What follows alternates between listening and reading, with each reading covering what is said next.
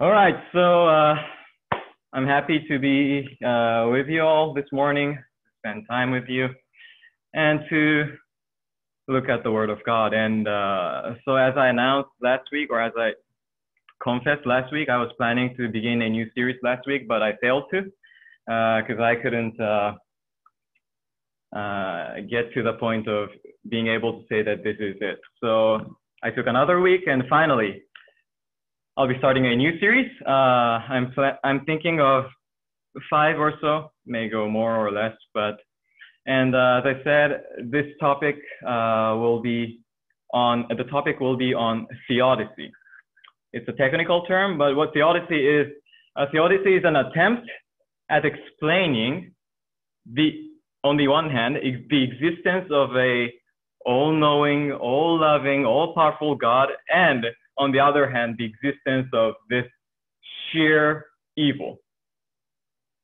And people see a difficulty between these two, God and evil. And this theodicy, what scholars call theodicy, is again an attempt to try to solve that seeming contradiction, or at least difficulty there is. And so this series I entitled, Why God? Faith in the Face of Utter Evil. And I think this is very pertinent for this time. As Auden has said in prayer, there's so much going on around us. And I believe that many of us have seen or felt evil in this moment. And, you know, this series, I should probably make a disclaimer in the beginning, but this series is not intended to explain away evil or justify evil. I want you to get that. After this series, I'm not asking you to just justify evil and say that evil is, after all, not so bad. No, that's not my point. I hope that after this series, you would be more confident to detest evil, to say evil, to call evil, evil. And at the same time, another disclaimer that I would like to make is that through this series, this series is not an attempt for me to show as a pastor, it would be weird to say this, but to pastoral care. This sermon is not intended for that. This sermon is not intended to heal your wounds that you may actually be suffering right now as of moment. Because in those moments of sufferings, what you need might not be explanation or logics behind all these, but rather people to be there with you, these people's presence and comfort. So don't assume that this series may take you out of that suffering or that pain. But I hope that this series will help those of us who are wondering and trying to figure out where to put your faith in, or are unsure of if you can truly be confident in God, who allows or who at least permits this kind of evil happening in this world and around us. So that's just the basic idea of this series. And this series, I will be very much dependent on this book called Theodicy of Love, which is written by Dr. John Peckham. He's a professor at Andrews University. I had a privilege to take a couple of his classes. He's a great thinker, a prolific writer. He has published many books from established, prominent publishers like Baker Academic, and he's well known even in the academic field outside of Seventh-day Adventist Church. So if you are interested, it's written toward an academic audience, so it's a bit technical, but if you're interested in it, I would highly recommend you read it. It's not that long, it's less than 200 pages. So if you're interested, this is a book recommendation. But this sermon series will be very much drawing from this book, and I hope that this will help us understand better of this big problem of evil. So to begin with, the first of this series I entitled, When God Does Not Get What He Wants. Let me repeat that. When God does not get what He wants. Now, do you think that God always gets what He wants? Right.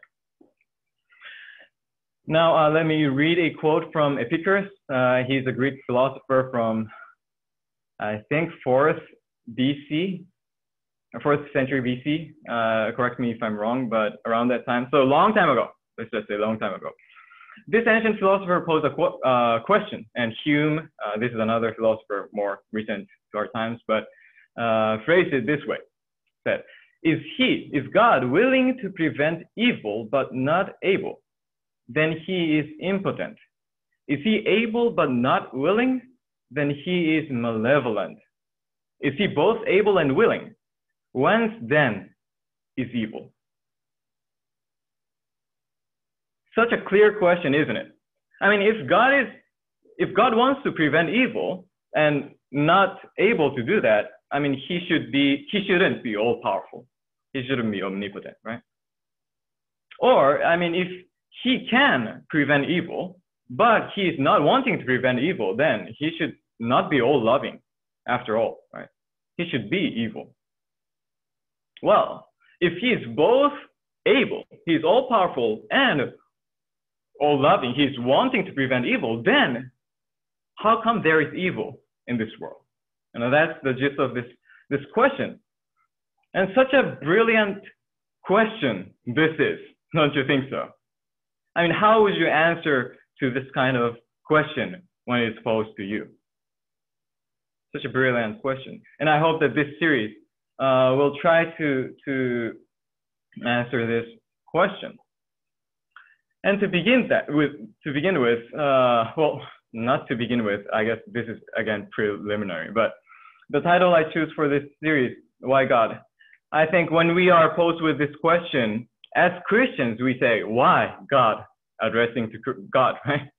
Why is this all happening? Why are you allowing this to happen to us, etc.? And to those who are not believers, who do not believe in God at all, they may ask us, why believe in God? I mean, you see all these evils, right? So to begin with, I would like to confront this question. Does God always get what he wants? Does God always get what he wants? What do you think about that? Is God all powerful? Is God able to prevent evil? Is God omnipotent, as theologians say? Well, I would like to see some of biblical verses. Let's begin with Job, to whom we will return later on in the series. He says, I know that you, God, can do how much things? Or how many things? Says, all things. And that no purpose of yours can be thwarted. Okay, that's a pretty clear statement, isn't it? Job, after all those sufferings, he says, you can do all things. I know that, and no purpose of yours can be thwarted. What about Jesus? Jesus said, with God, all things are possible. How many things? All things. Okay, this is Jesus himself saying, with God, all things are possible.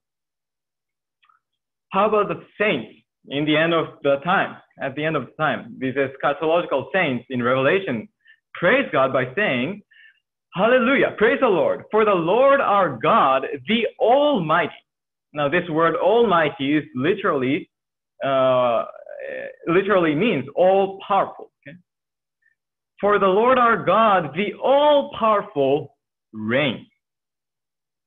So it seems pretty clear from the biblical descriptions that God is all powerful and God can do all things. Right? I mean, I think it seems pretty clear. By the way, just a side note here. This, however, does not mean that he can do like quite literally all things. For example, in Hebrews, it says, it is impossible for God to lie. Okay? So on the one hand, we could say that God can do all things. Nothing is impossible for him. At the same time, we also see that God cannot lie. Why? because he is just, right? So accept the things that is contrary to his nature or who he is, or things that are just absurdity. God can do all things. That is what it means that God is all-powerful, right? God is all-powerful does not mean that he can do absurd things or things that go against his character. But at least it seems clear that he can do all things. Everything is possible for him, as long as it aligns with his nature and character. Right? And continuing on, I would like to read from Isaiah. This is God himself saying, I am God. Okay, I am God, and there is none like me, declaring the end from the beginning, and from ancient times things not yet done, saying, my counsel shall stand, and I will accomplish all my purpose. I have spoken, I will bring it to pass. I have purposed, and I will do it. That's a bold statement to make. I think that statement can be only made by God. And here I want you to notice that not only the reason why he can do all things is also dependent on the fact that he knows the end from the beginning. He can declare the end from the beginning. On this note, another verse in Isaiah says, tell us what is to come hereafter, that we may know that you are God. Now God is taunting those idols and idol worshippers. And see how God taunts these idols. He says, if you claim to be gods, or if you claim that these are gods, then let them tell us what the future will be, what will come hereafter.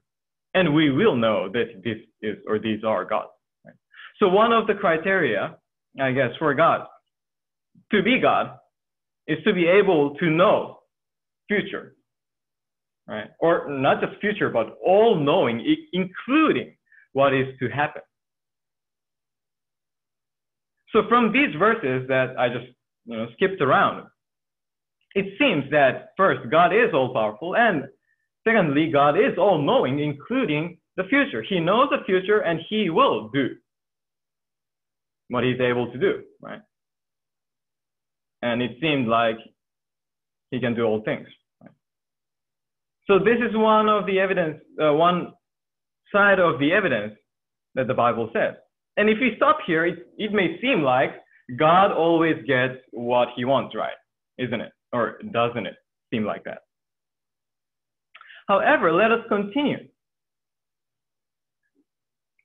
Now look at what Jesus says.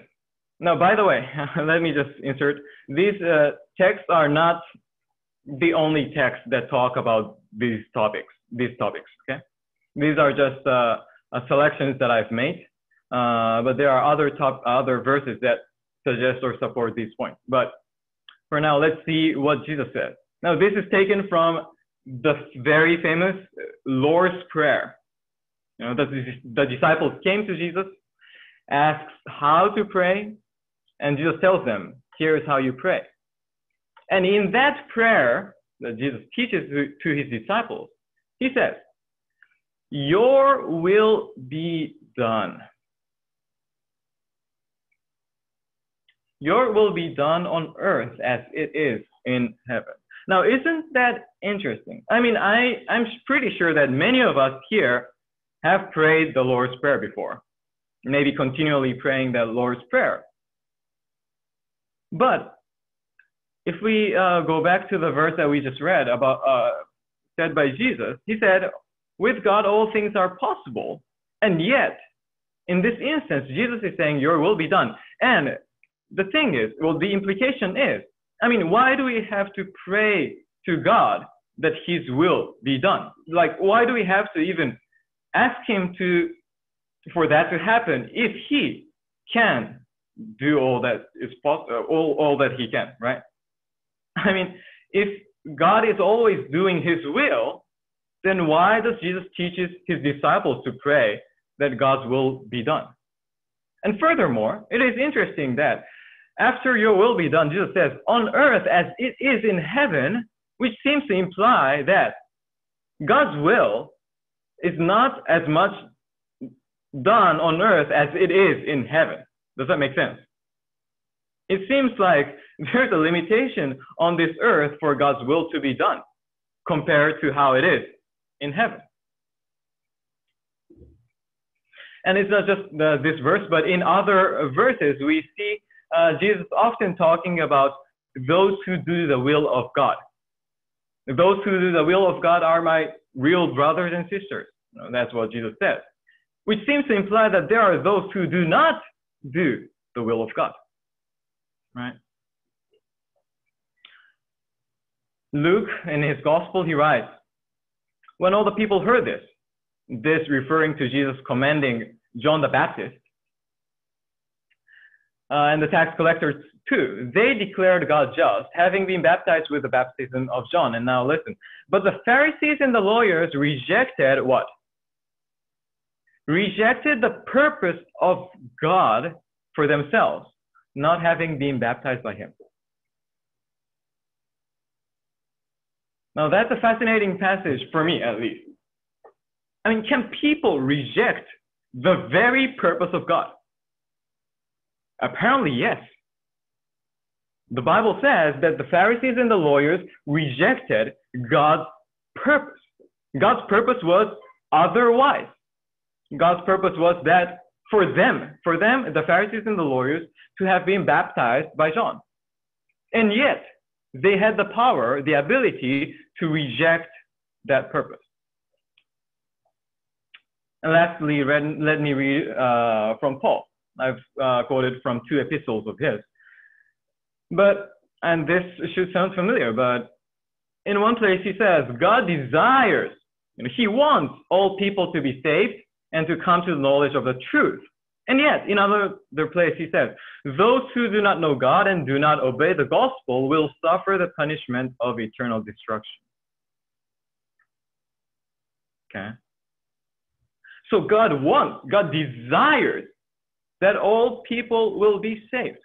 And yet, we have an abundance of evidence in the Bible which says that not all people will be saved.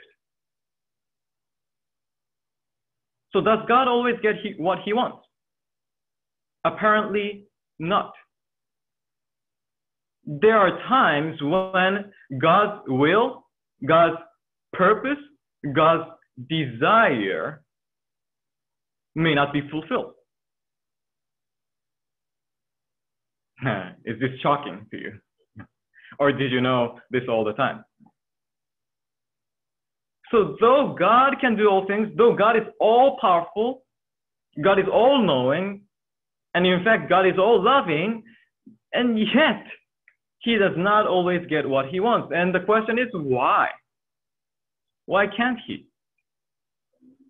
And there may be several complex reasons that we will try to uncover bit by bit throughout the series, but one of the huge reasons I think can be drawn from these verses. For example, from this last statement about salvation. Now, how are people saved? The very basic of Christianity, right? We say that it is by faith. It is by we accepting God's salvation. And even in that language, even in that sentence, it is implied that we can choose not to accept God's gift, though it is God's will for us to accept that gift, right? Or in Luke's passage, how was it that God's purpose went unfulfilled? It was because these people rejected. These people had the choice to say no to God's will. And this we call free will. And for those good Adventists who have especially read the Conflict of Ages series, I mean, nothing may sound new to you, perhaps, but this free will thing that is given to some creatures are so significant that we, as free beings, can reject God's purpose, God's will, God's desire. So at times, God cannot get what he wants, even though he has all the power to make things happen. Such a big thing free will is, right? And why is free will given to creatures? Now let me read a quote from this book, Theodicy of Love. In this book, Peckham gives two lines of reason. These are not all there is, I believe, but these two, I think, are helpful to understand why God has given us free will. And that is because love, which is at the very heart of God, which is at the very nature of God, requires free will. How so? He says, Scripture consistently depicts love as freely given and freely received. And he referenced Hosea chapter 14. But according to the Bible, the kind of love that the Bible talks about should be freely given and freely received. It is not something that could be coerced. Once it is forced, it no longer becomes love. And once David Asherick, that famous pastor David Asherick, on one of his YouTube videos said, God is not a divine rapist. I hope so. Right? Once love is forced upon, that becomes evil. Right? So love requires free will because it is so. And the second reason, and this goes along with what we have been seeing, Peckham puts it, the fact that God actually desires love relationship with free creatures who are capable of love as an end in itself, but does not enjoy love relationship with all such creatures, indicates that love relationship cannot be determined by God. Now that may be a bit of a long sentence, but to put it simply, I mean, God is actually wanting to have this love relationship with all creatures, and yet he's not having it, and he will not have it. Seems to suggest that this love relationship which God desires cannot be unilaterally determined by God. So we see that this love relationship requires a freedom on our side to freely choose to love or not. And here we see that we can choose otherwise than what God wills. And we know that according to the Bible, God wills good things, right? So if we go willing against that, that might end up as evil. And to go a bit further, so what kind of free will do we have? And I'm sorry for this technical languages he used, but he says there are two characteristics to characterize this free will that we have. First, he calls it epistemic freedom.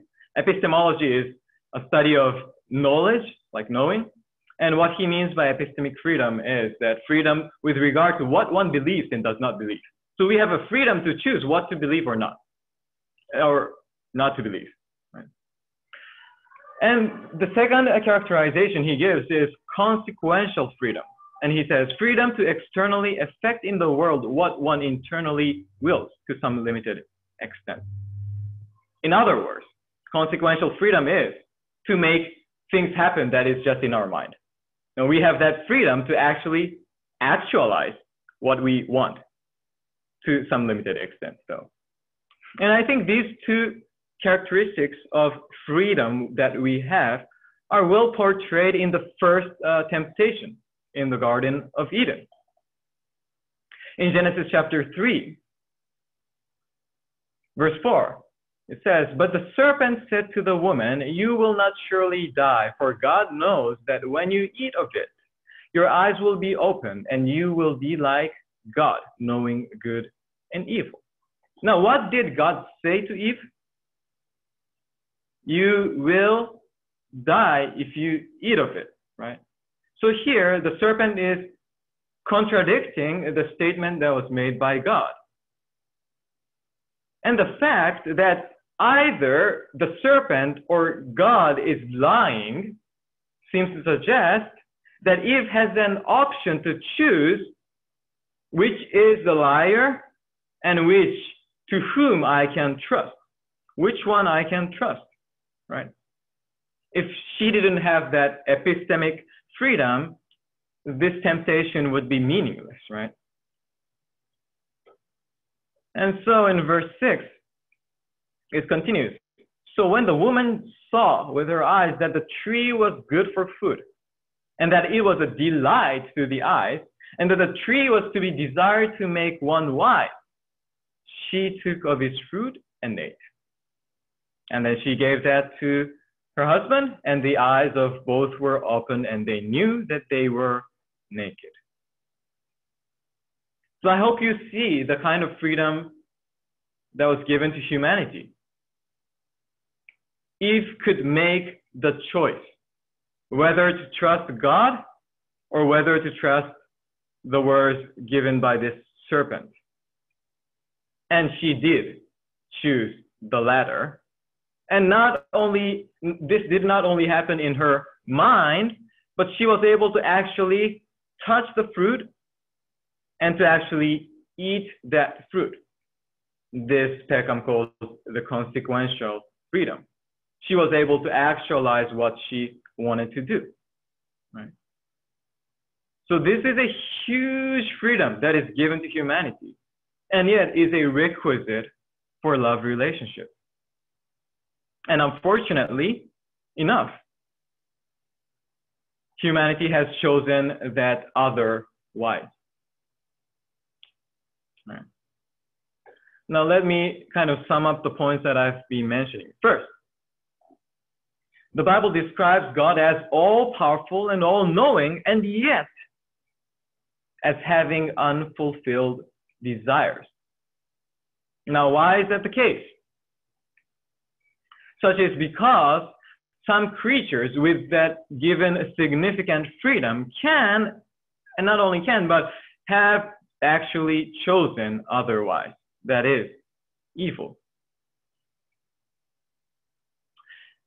And this possibility, now this is an important word, not actualization. Okay? The possibility to choose otherwise, that is evil, is necessary for love relationship, and that is why God gave them freedom.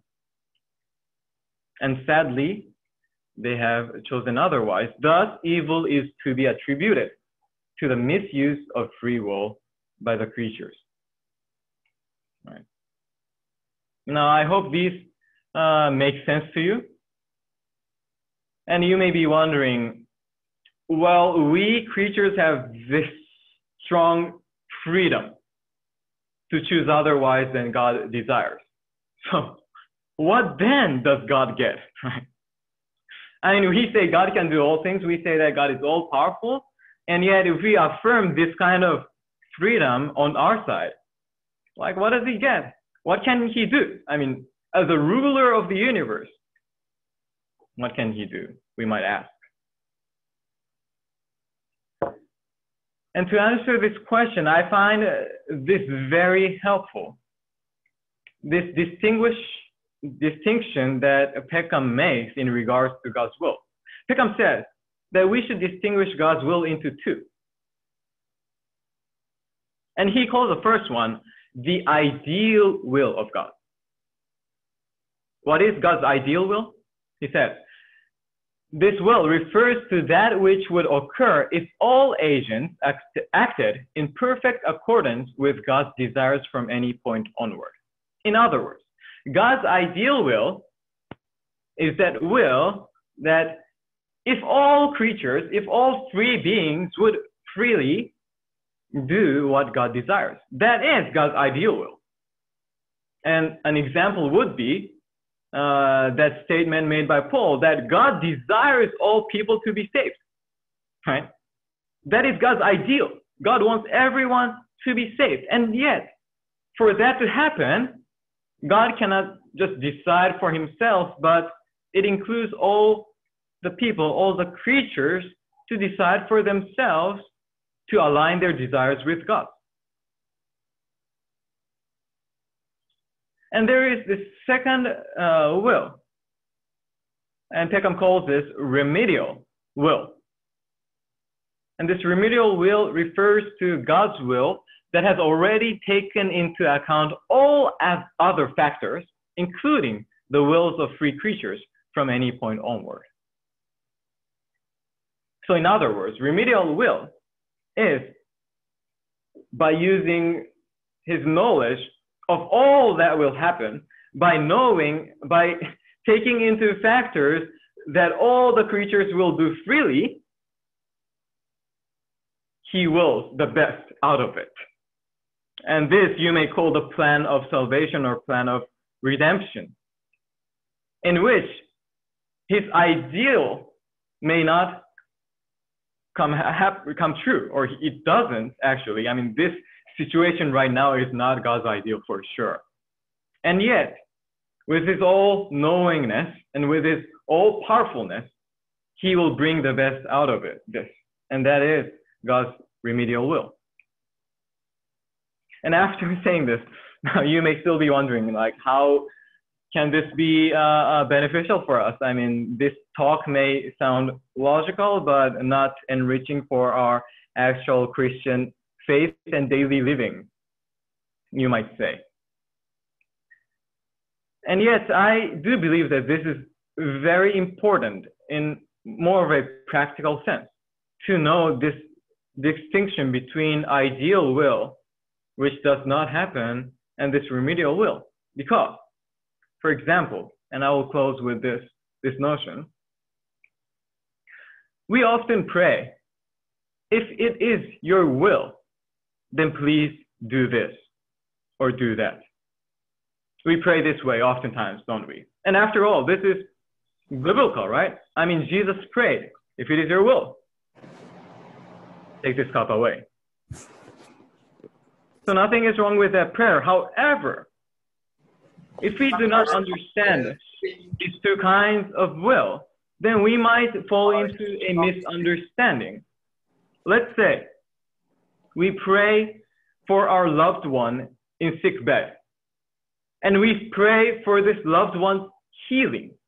And we say, if it is your will, please heal this person. And though you may pray fervently, this person may pass away. Now, how will you assess that? Will you say that it was God's will that this person be sick and this person be dead? Really?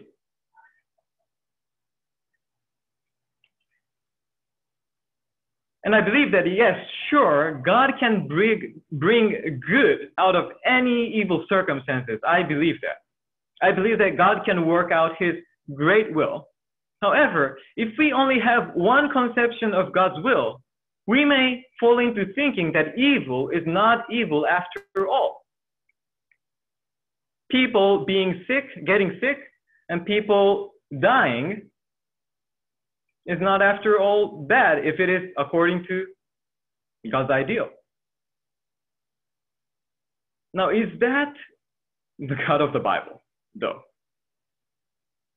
And I think this kind of prayer, without knowing what you are asking for, God's will, may be harmful to some people.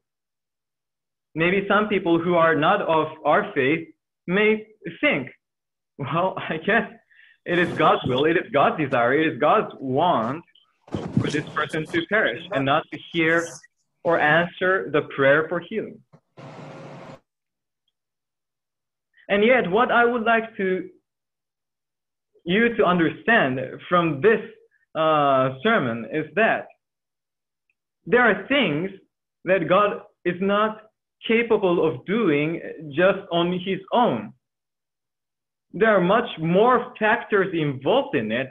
And though God may be truly, actually willing to heal this person, though God may actually be wanting from his heart, from the bottom of his heart, not for this person to perish, there are circumstances in which God may not be able to answer to that prayer in the affirmative.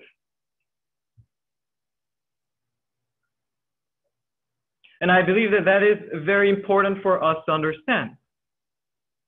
Because though God's ideal will may not be fulfilled due to human free will, human misuses of free will, and other factors that we will deal with later, we can be confident that God's remedial will, that God's best possible, that the desire will come to pass. And with that, Peckham says, God does not always get what he wants, that is his ideal will, yet God will certainly accomplish his all-encompassing providential purpose, that is his remedial will.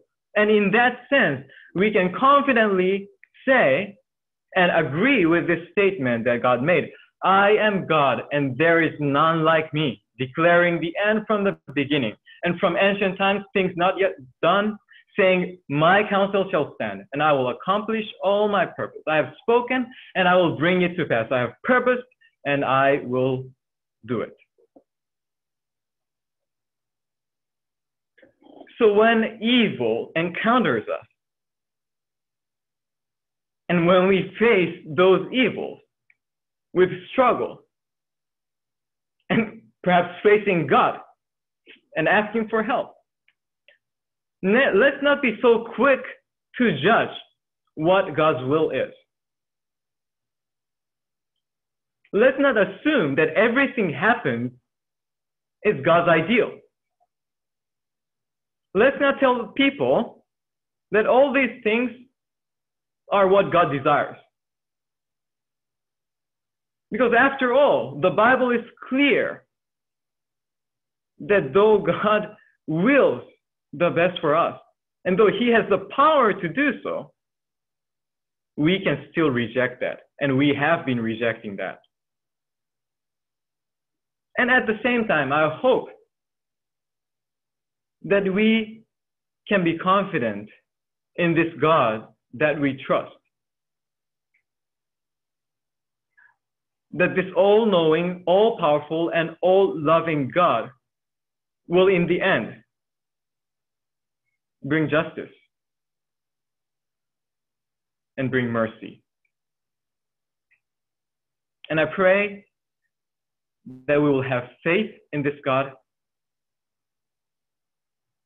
and the word of God that is given to us, that is in the Bible. And so that's it for today's message, and just a short appetizer, just for you to come back next week and the week later. Okay. I hope that some of you who have been keenly listening to this sermon may be already wondering, well, what about the cases when it seems like human free wills are not involved in the occurrence of evil? For example, like illness. Well, some illness may be caused by this person's own choice, but some others are not. Or what about natural disasters? Or what about the cases in which we think that God can prevent that evil without impinging on anyone's free will?